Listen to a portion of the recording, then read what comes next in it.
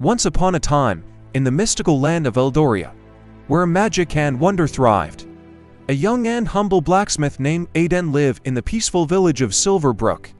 Ealdred was known for his exceptional skill in crafting weapons, but his heart longed for adventure beyond the confines of his small village. One fateful day, as the sun dipped below the horizon, casting a warm glow across the land, a celestial prophecy was revealed. Ealdred faced an imminent threat from the dark forces that sought to plunge the realm into eternal darkness. The prophecy spoke of a chosen one, a hero destined to wield the legendary celestial blade and protect the land from the impending doom. Ealdred, unaware of his destiny, continued his work in the quiet village. But fate had different plans for him. That night, a mysterious figure known as Alara, the wise sorceress, appeared in Ealdred's dreams. She revealed his true calling and the impending danger that loomed over Ealdred. With a heavy heart and a determined spirit, Ealdred set forth on a quest to find the celestial blade, guided by Alara's ethereal wisdom.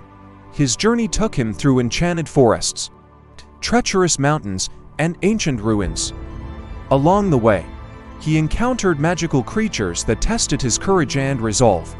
Ealdred's character and strength were forged through trials and tribulations, shaping him into the hero Ealdred desperately needed. After overcoming numerous challenges, Ealdred reached the sacred Temple of Celestia, the resting place of the legendary blade. The temple was guarded by mythical beings and protected by powerful enchantments. Only one with a pure heart and unwavering courage could lay claim to the celestial blade. Ealdred faced the trials with bravery and humility, earning the respect of the celestial guardians.